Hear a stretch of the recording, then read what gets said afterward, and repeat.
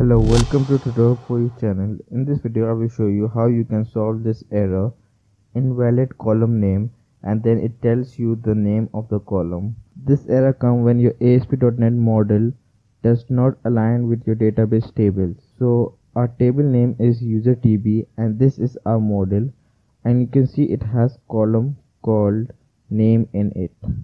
But when I go to my database, this is the table, and you can see it does not have the column name in it. That's the problem. So to simply solve this error, we will alter our table and add column name in it. Now you can see the column name is added, and now when you refresh this page, the error will be gone. Alright, well, this was just a really quick tutorial. If you think this video was helpful to you in any way, please give this video a like.